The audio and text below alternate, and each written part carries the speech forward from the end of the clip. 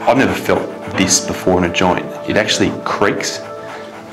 The way it is at the moment, you wouldn't even think you'd have 6 months. It's all right, honey.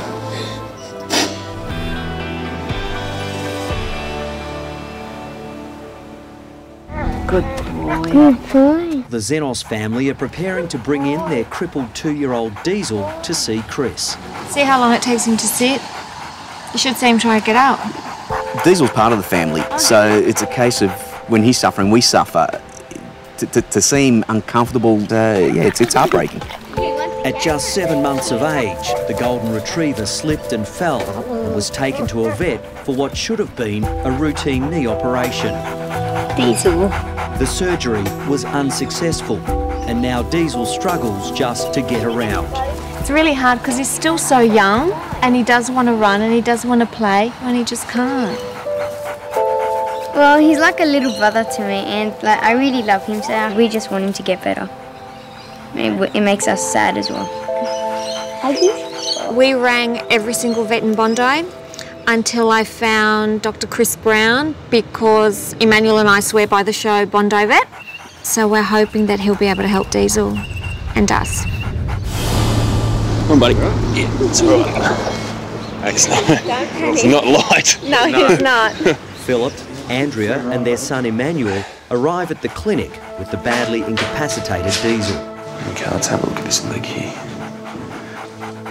I've never felt this before in a joint. It actually creaks. What worries me is what causes creaking is bone rubbing on bone. Ooh. And can that be rectified, or...? We just don't know. We'll have to look at the x-rays to know for sure. The way it is at the moment, you wouldn't even think you'd have 6 months of good life on that leg. You ready? Yep. The question now is whether Diesel's leg can be fixed. This is probably the shot that is going to tell us really the plan for Diesel. It's a very critical moment. I am struggling. I think it's worse than what I thought. I guess we've got to wait and see and put our trust in Chris. I mean, that's why we're here. You can see the good one. It looks good. It's long, it's slender, but you go across the left leg, which is the bad one, and it just looks moth-eaten. It looks almost as though the bone's dissolving. That joint is unstable. It's just not doing what it was meant to do. We'll do our best to make him right, all right? He's a good boy. We won't put him down. We definitely won't put him down. Yeah, that's not even a consideration. We'll try and... I'd rather take him home like this than put him down. It's all too much for Emmanuel. It's all right, honey. And you're going to be his best ally. Definitely. If you keep happy around him, he's going to stay happy and he's going to have all the energy and all the drive to really fight through this, right? I'm not sure if he's ready for his own legs just yet. Because of the complexity of the surgery and the equipment required to even give Diesel a chance of walking normally again, I'm going to have to refer him to our specialist surgeon at SASH. I guess the thing is, for me, this family deserves such a good outcome, and I really hope they get it. Come on. Good boy. Go to Andrew. He says, I don't know him. No. Chris has referred the crippled 2-year-old Diesel to surgeon Andrew Marchevsky at SASH. Oops. There you go. Come on. We are at the very least going to have to open the joint up. Yep. And have a look what's going on inside. After looking at the x-rays of the damaged knee, Andrew isn't prepared to make too many promises about Diesel's future. For me to say to you, he is not going to have any pain ever again, I can't say that. If we are unsuccessful getting him better than he is, I'm not sure that it's fair to keep going with him. And it's not something that his parents want to even think about. Andrea and Philip's son Emmanuel has refused to come to the hospital. The 11-year-old is not coping with the thought of his best friend going under the knife. And it was his birthday yesterday, and his birthday wish was for Diesel to be better. Yeah. So hopefully. Yeah. If we can't get him better than this, I don't think that's a quality of life for him that's worth persevering with. Be brave, okay? Good boy. Diesel is ready for his major leg surgery. Come on, you'll have to come with him now. Yeah. I think he was starting to tremble there. He realised that we weren't going in the whole way. Okay, we better go. He's not going to cooperate. No. Now that he's nervous, I'm nervous. It's hard to know exactly how bad that is, but it's certainly bad enough that there's got to be some damage to his cruise ship. Anyway, we'll know soon enough. We're just going to do an arthrotomy, which means open up the joint and have a look and see what's going on inside. And then once we've done that, we'll then look at seeing what we can do to stabilise his joint.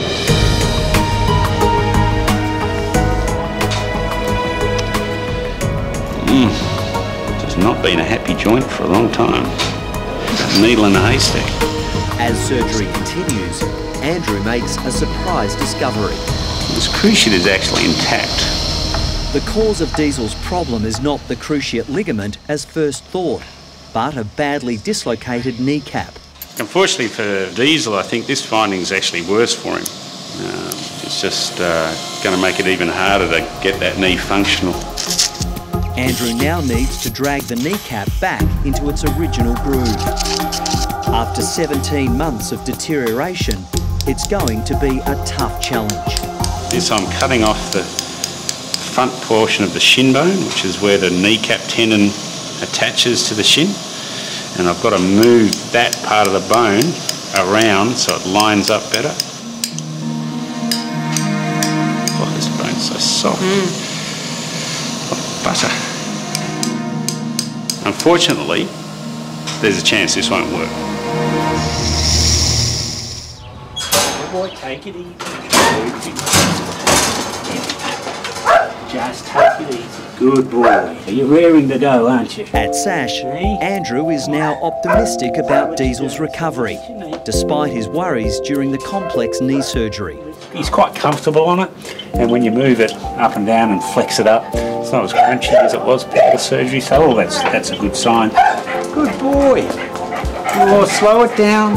But it will take at least 6 weeks rehabilitation before Andrew will know whether the operation has been a success. He's a bit of a nut, and he's just going to do something silly when he gets home and try and charge up and down a set of stairs, I just fear that he's going to blow this thing apart, so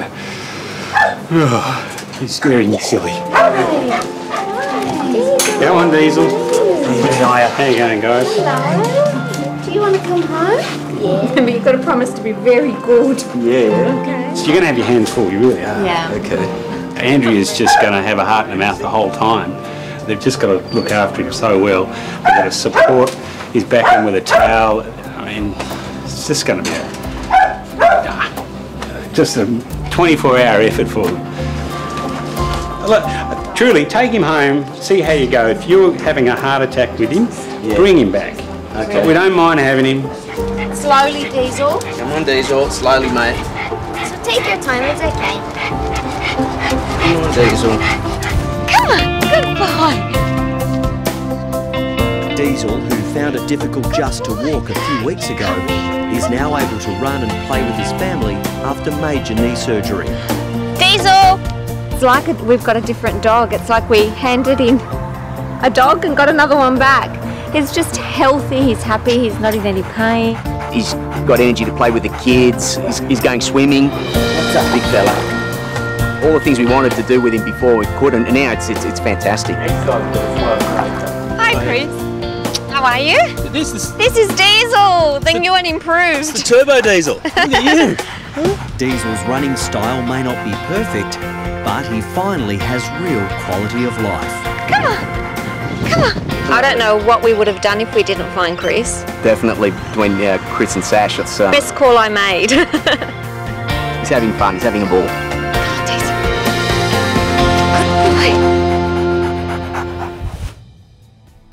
Hi, I'm Dr. Kate. If you enjoyed this video, don't forget to subscribe to the Bondi Vet YouTube channel. Click on the screen now to continue watching more great content. And if you love Bondi Vet, go and support us by checking out Bondi Pet Marketplace at bondipet.com. You'll find a whole range of great Aussie pet products and services. We can't wait to see you there.